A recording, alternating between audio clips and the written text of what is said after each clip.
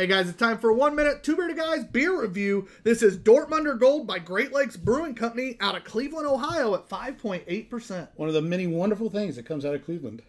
And this beer right here, with the Dortmunder, No you're going to get a little bit more of that dry hop flavor, nice balance of sweetness in it. And man, I thought it was fantastic. You know, it's an easy drinking but flavorful brew that I did like the little bit of hoppiness and astringency to it. I think it added a great mouthfeel. And then with being from Great Lakes, people often overlook it here in the Midwest, and you shouldn't, because that was a fantastic beer. Out of a 10-point scale, I got to double check. I gave it an 8.5. 8.5.